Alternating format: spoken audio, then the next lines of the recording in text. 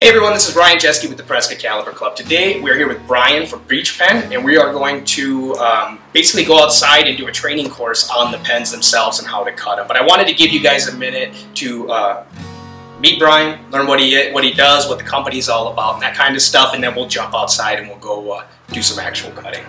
Yeah, so Ryan's been awesome. This is the Shop and Works. Pretty cool spot here in Prescott, Arizona. We're going to take out just a box of pens and go have some fun. We got a good group of people here that we're going to certify. Autonomous cutting of metal, and this is something that really has extended into every market, you know, at least for preppers and obviously like daycares are easy to say. But we have people who are, you know, carrying them in their trucks or in overland communities and for police forces and patrol and that type of stuff. So we're really trying not to pigeonhole where this tool belongs and show it to people and kind of let the user innovate where it's going to go. So we have a great kind of diverse group of people in different industries and just interests who are out here and ready to freaking melt some metal. Metal, hell yeah. So how did you get into this? Like, where did you enter into the Breachpen? Yeah, man. So that was I was a pararescueman in the Air Force, 2017, making my exit, and I had used the tool a little bit at that point. And yeah, you know, kind of just entered the entrepreneurial. Because you said this was available Europe before. Yep. Yeah. So technology was an Eastern European design originally, and that's where I was stationed in England actually. Okay. So I had quick access over there to make some trips and talk with the manufacturer, and yeah, we ended up being able to communicate just around this tool and how to make it better for the operator and user. Cool. Well, for those of you who aren't aware, the Breachpen is basically a thermal cutting tool. It can be put onto a plate carrier, stored away. It's non-incendiary, so if you shoot it with a bullet or something like that, fall on it, I don't know, rub a match against it even, it's not going to go, right? Because you need a lot of heat to get this thing going. So we're going to take you guys outside now. We're going to show you this thing and show you how it works, how it cuts. We'll probably screw up a little bit. We'll have some fun and check it out. So let's go outside. Let's do it. This is the LTE, or the training model. Still an effective tool. Burns anywhere from 25 to 30 seconds. You can punch cut over an inch hardened steel with this. The next one up is the Gen 2. And the Gen 2 is anywhere from 45 to 53 seconds. Has some variability in it right now. But that one we're looking at increasing some power in it to cut 2 to 3 inches of steel later. The Gen 2, I think it's only 2 inches longer, 2-3 inches. So guys, I'd like to ask that if you enjoy the content here on the Prescott Caliber Club channel, don't forget to hit that like button, subscribe, hit the notifications bell icon to help keep you up to date with everything that we have going on right here at the Prescott Caliber Club. But this year, the biggest thing is commenting. That will keep us active and fresh in the YouTube algorithm. So if you have anything that you want to say, if you have any suggestions, comments, concerns, if you have expertise in the areas we're talking about, please let us know. Comment down below, that'll help us out, and we appreciate each and every one of you. Yeah, we've been doing single, vertical, and horizontal carry, and then we have something called the First Responder Breacher Kit, which is 2 pens, a Broco Jimmy, and then a Mark V fire suppression on the outside with a sling carry, so it's something you can buy, throw in your trucks, and freaking grab. So, I don't know if y'all know, but Ryan's been selling the pen for well over a year. Yeah, it's got to be a year and a half now. Yeah, so let me talk to that real quick. So, when we started out, I was a PJ in the Air Force, and I took this to Afghanistan, and I was primarily using it to absolutely just like obliterate motorcycles or whatever being on target. We'd stack it, I'd run up and just take it down. I went to the International Breacher Symposium and got a lot of a breacher perspective on it, and they saw this potential gap filler where crisis actually breaching has been something that, like, there has been no tool that is common to know. And that's where seeing me with like a sparkler, just like a lot of SWAT guys who used to the brooms and stuff, kind of chuckle at it. But like, yeah, the trainers came up and they were like, dude, like what you just did has something. Like, stick with it, keep going, develop this thing up. Any sort of like underwater capabilities? That's a great question. We get that a lot. Okay. And it's real. So if I were to light it and then go subsurface, I can make a cut. Okay. Power significantly decreased. Just, Are you joining us, sir? Nah, man, I was just saw a friend of mine truck out here. let's go. See what the hell you got. See what the hell you got. Back here. All right. Okay.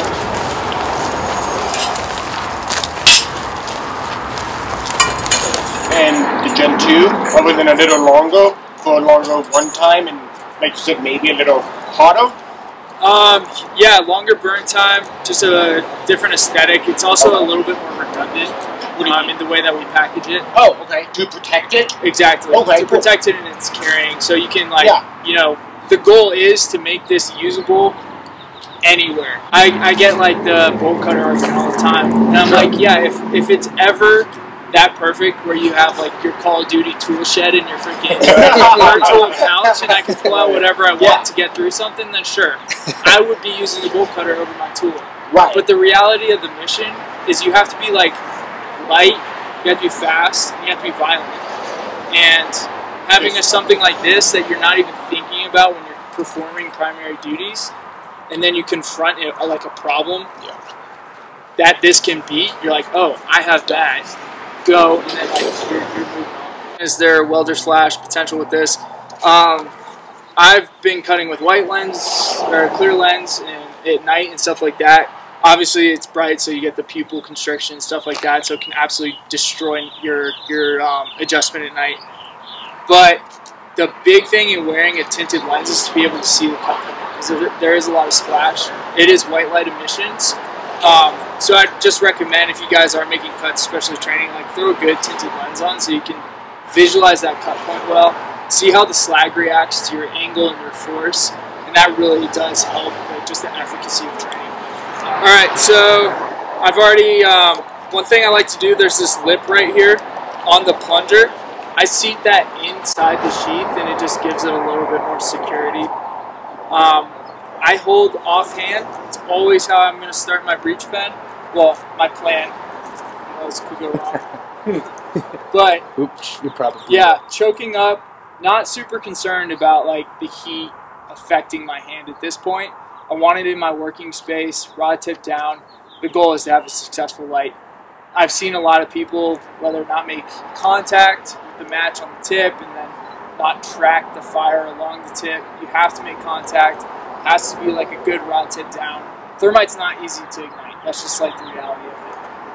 And the fact that we have a match that can do it's pretty badass. How does the match get that hot? Magic. That's the secret. That's the secret.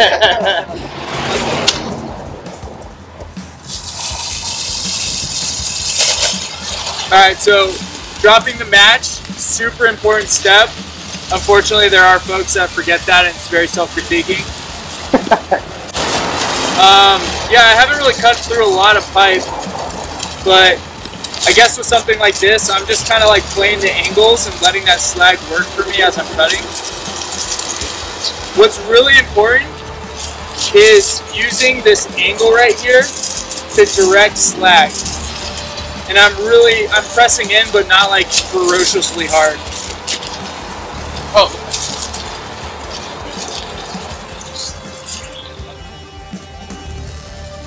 So guys, if you're really enjoying the content here on the Prescott Caliber Club channel and you'd like to give back, if you'd like to help support the channel, jump in the description section down below where there's a number of different ways that you can save some money. But each time you do, it also kicks back a little bit of money our way to help PCC fund what it takes to make a YouTube channel like this. If you're looking for a VPN service, that's there. If you're looking for an EMP shield, that's there. Stinger rail system, no problem. Mountain House freeze-dry food, we got you. Just want to shop Amazon? Click our Amazon link. Each time you click one of those links, it kicks back either some funds, some credits, something back to the Prescott Caliber Club channel.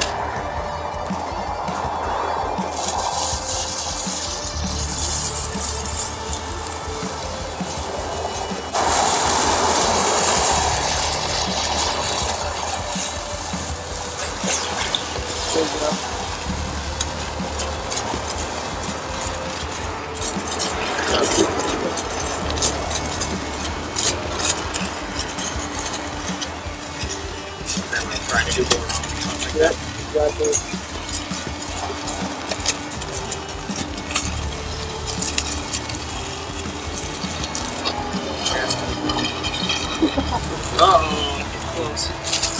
It's actually got a lot more runtime than that.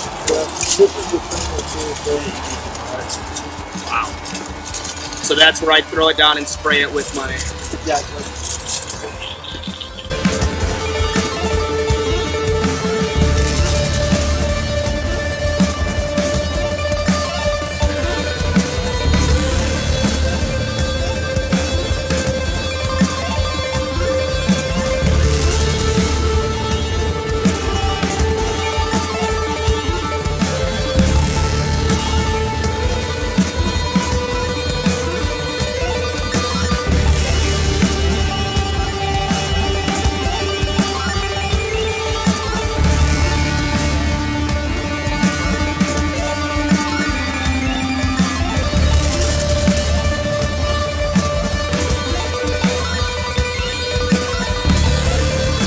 They let you run these things, Moses? Get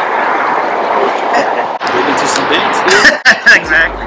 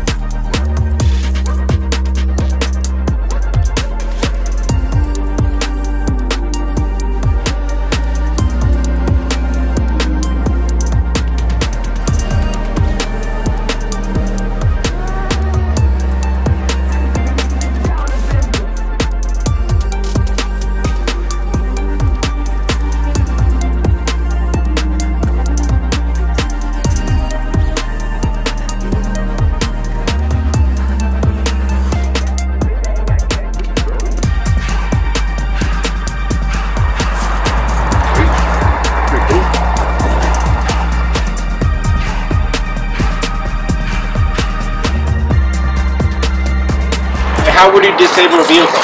Put it to the driver's head.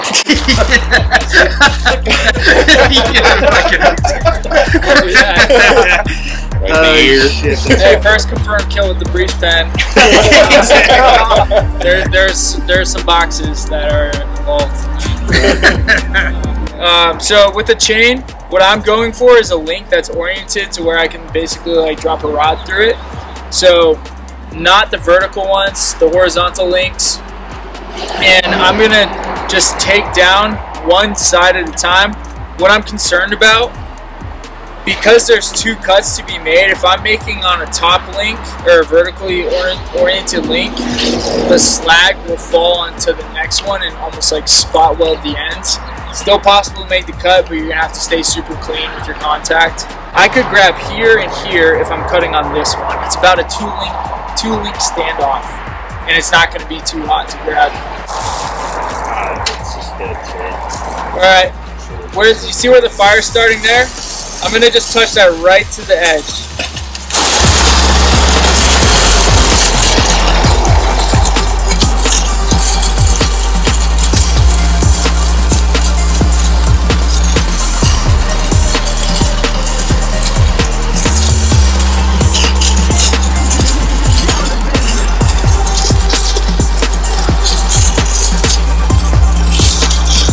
So this is where I'm kind of adding that counter pressure.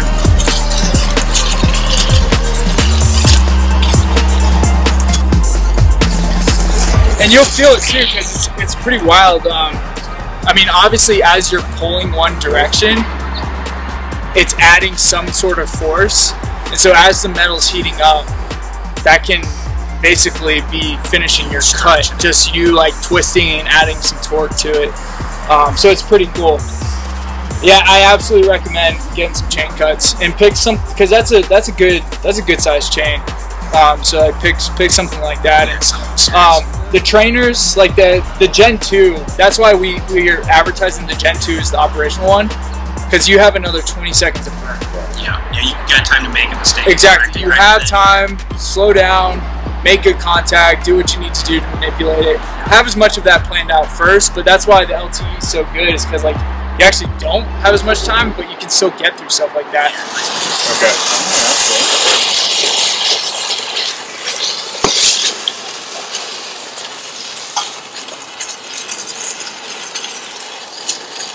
Yeah, you gotta press in pretty hard there. There you go. You have entry.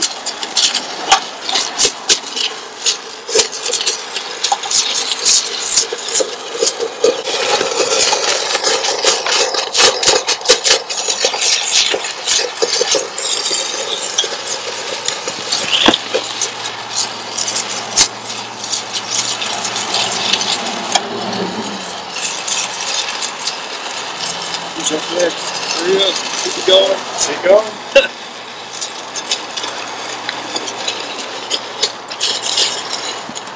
Got about 8 seconds. Yeah, somebody wants to come in. Hurry! Oh shit. There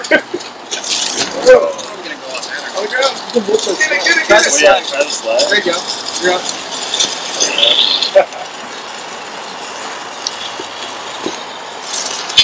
Yeah, it's hot. Can I cut? What's the best way to get the bottom cut straight through? I think still vertical. Try to get the pen in there. There it is. It's gonna get hot. It's not reaching.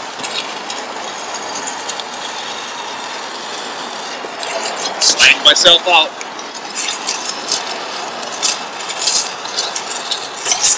Alright, you good.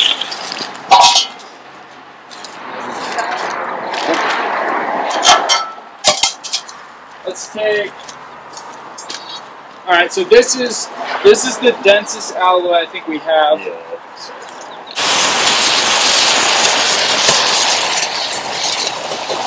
Keep my mic there.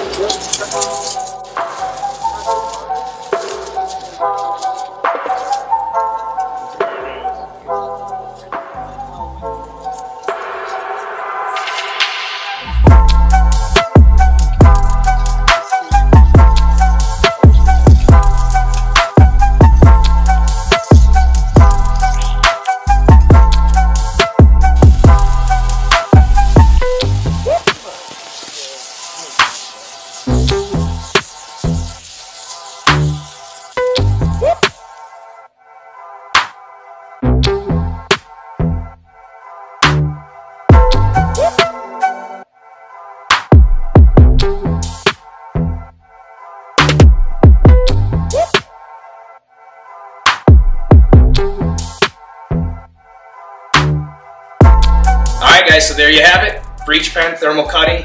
Brian from Breachpen. It was fun. It was awesome.